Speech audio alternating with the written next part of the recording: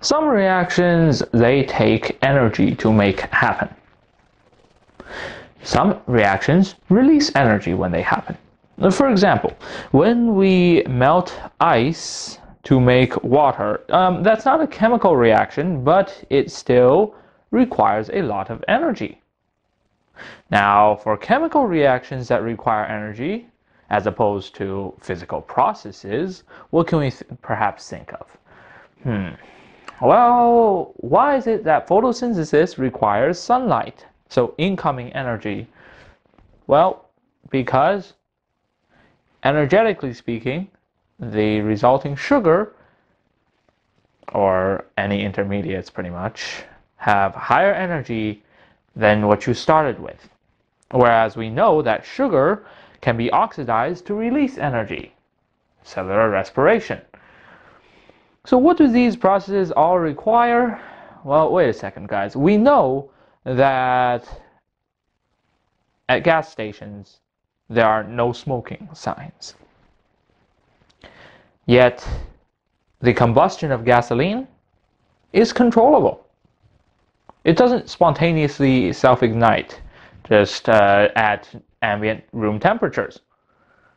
But if we provide a little bit of activation energy, well, I mean, little bit by macro scale, so say a spark, then the reaction ends up propagating because, oh hey, first gasoline molecule to combust releases energy. Other gasoline molecules become activated and they combust, so they react with oxygen and they release more energy, and boom. Now, some reactions go fast and are spontaneous.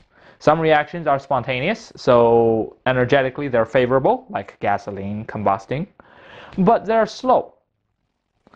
So say you leave sugar out on a table and you wait for it to oxidize.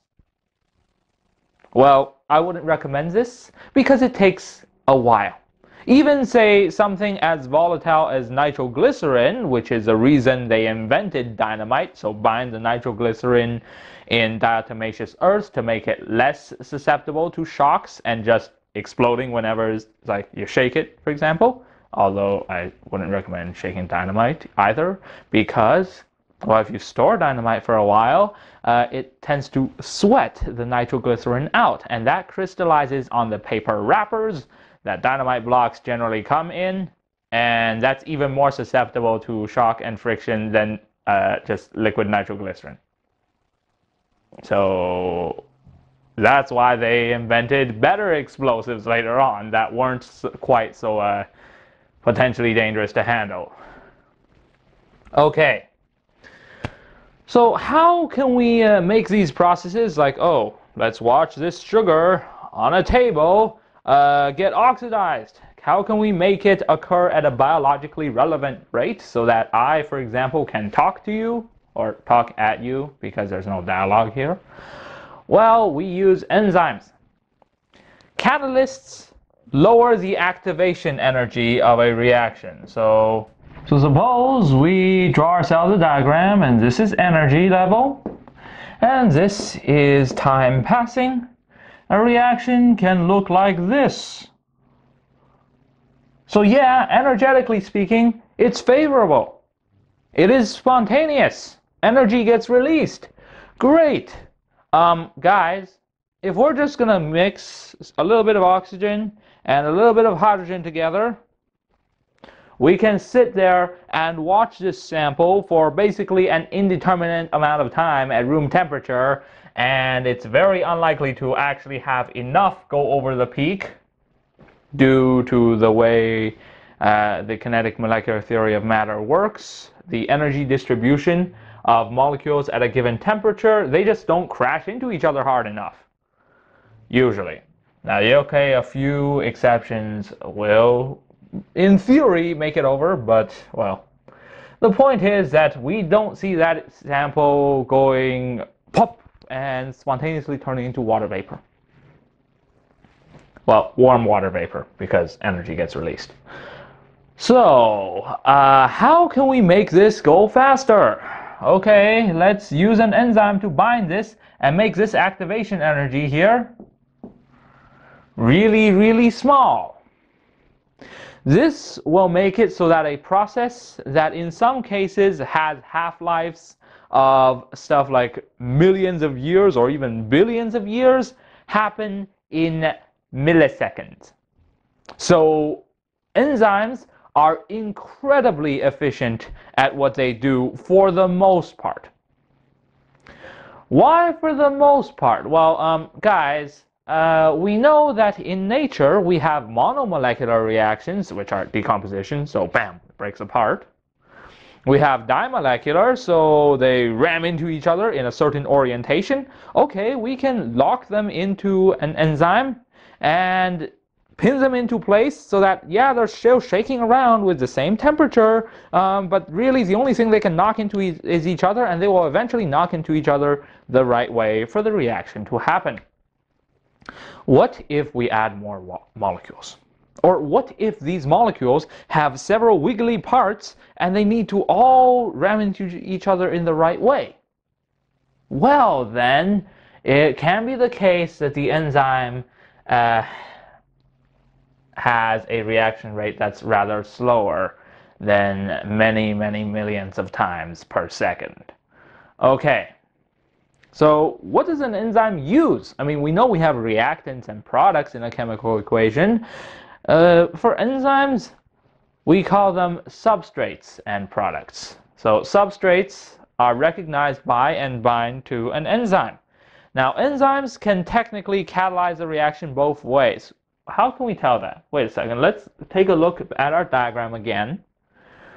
So suppose we manage to put in enough energy that some of the product gets forced back over the hump. Hey guys, is it easier to force it all the way back over a tall hump or over a much smaller one? Obviously the smaller one is easier, right? So, enzymes and substrates. The induced fit hypothesis says that when you bind the substrate to the active site, the enzyme will undergo a conformational change so that it better binds the substrate.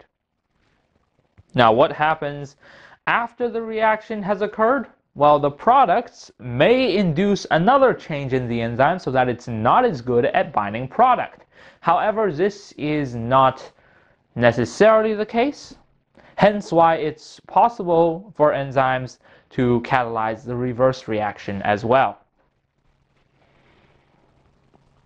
Of course, generally, the enzyme will have much better affinity for the substrate than it does for the product due to various conformational changes.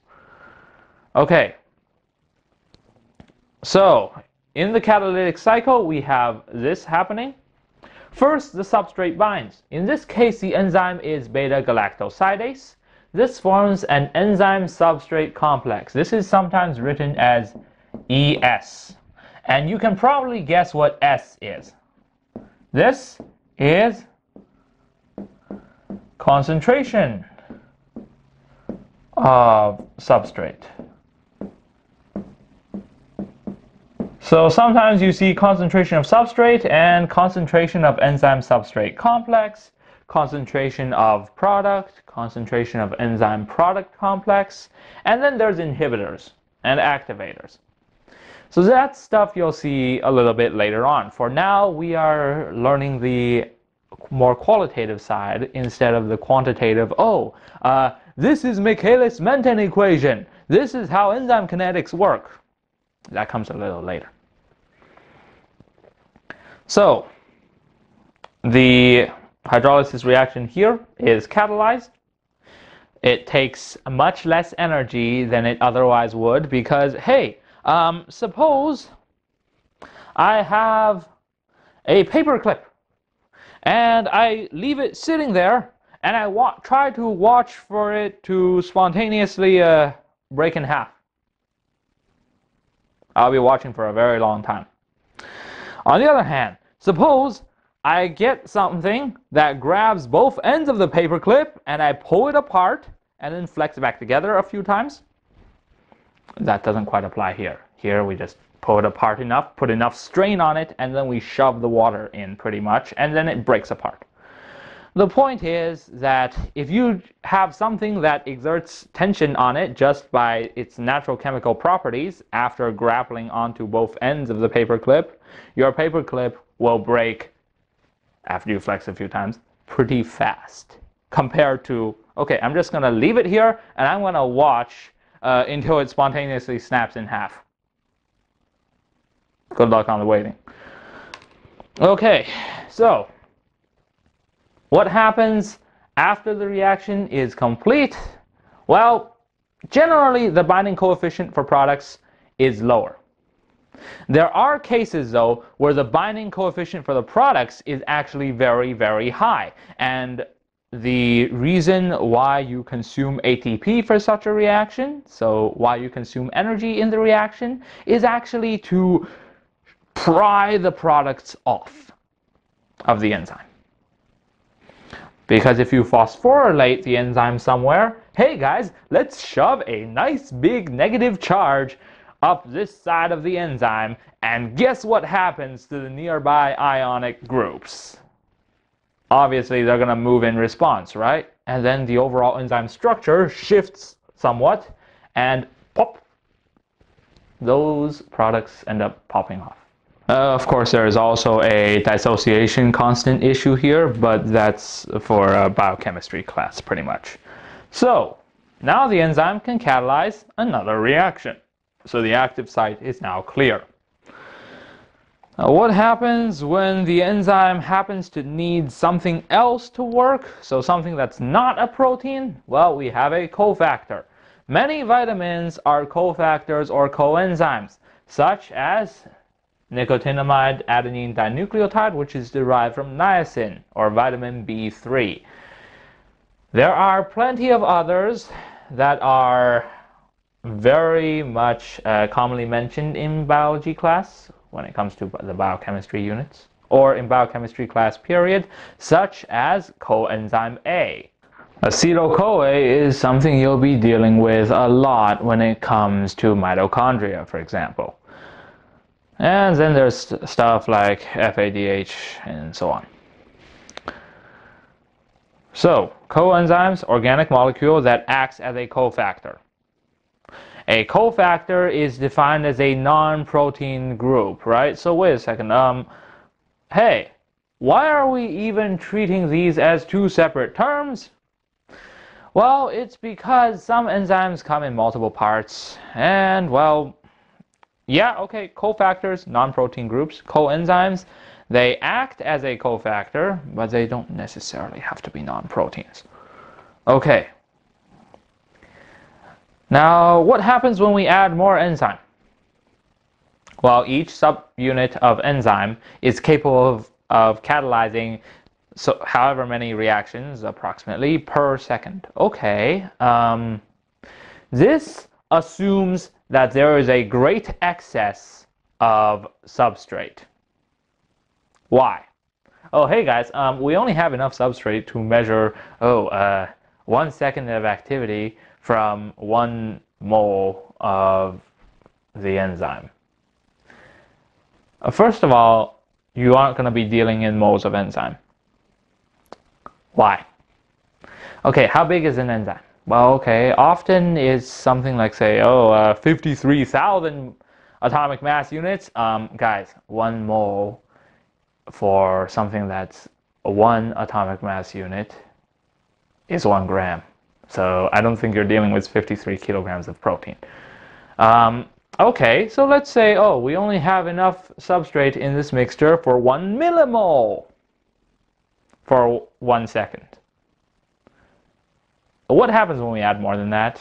Okay, obviously we're not going to see this rate of reaction just keep on being linear, right? So this needs to be a great excess of substrate. Okay. So why did I use 53,000 for the example just now? It's because of P53, a very famous protein. So, what happens when we have a certain amount of enzyme and just add more and more substrate? Well, initially, when there's a lot of enzyme left over that's not doing anything, more substrate equals pretty much linear increase in, well, reaction rate. But once we get close to, oh, all the enzyme is being in use all the time, we end up with this happening. Saturation level occurs. So if we increase substrate concentration, sooner or later, we're going to run out of enzyme to use. So it ends up saturating, topping out. Now, what happens when we decide that, hey, we need to be able to turn these enzymes off? Or turn them on, for that matter? Well, we have regulators, such as enzyme inhibitors. Competitive inhibition is where, hey, instead of letting the substrate bind here, we just shove something else that kind of looks like the substrate, well, on a molecular scale at least, in there, and block the enzyme activity by competing for the active site. That's why it's called competitive inhibition. Now for non-competitive, sometimes spelled with a dash, we have binding that's somewhere else. So hey, let's shove, say, a phosphate group in the enzyme somewhere, and guess what happens? Well, more like usually attach it onto the enzyme, because that's what phosphorylation does. So what happens? Well, okay, some of the functional groups end up moving aside, or others end up getting repelled or maybe attracted, and in the end, the enzyme shape changes and the substrate cannot bind as effectively. Now, non-competitive inhibition may be reversible or irreversible. There's also a category called uncompetitive inhibition, but that's for another time. Okay, some enzymes have an off switch. Others, well, they can have an on switch instead. An allosteric site can be for an inhibitor or an activator. Allosteric regulation is a matter of other place. We know that sympatric speciation is same country or same region speciation. So in the same environment, we get speciation. Allopatric, which is usually more studied and common.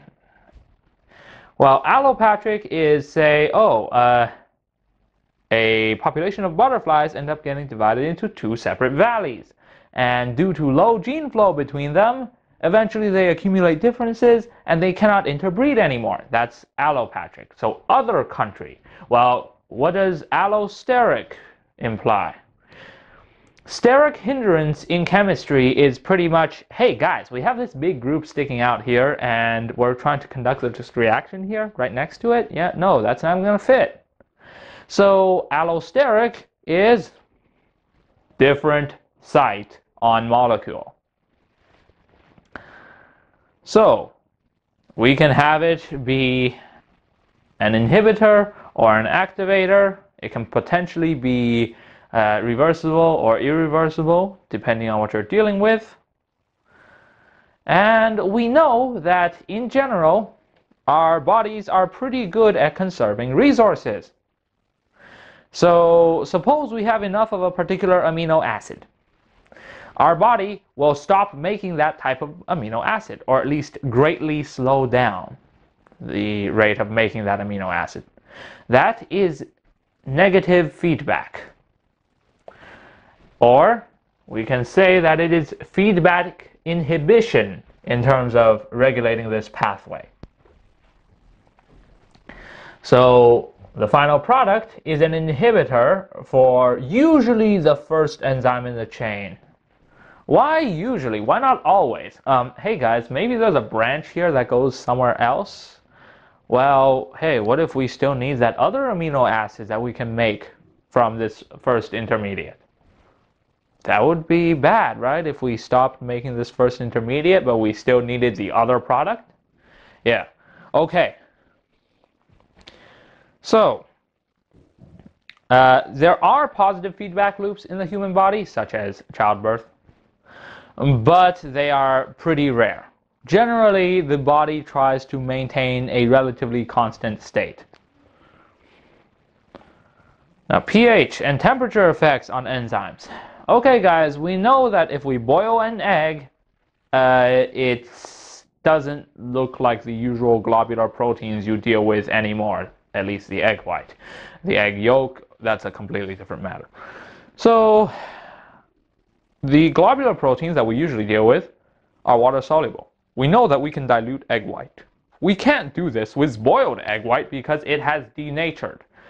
Now, like other proteins, enzymes will denature at high enough temperatures.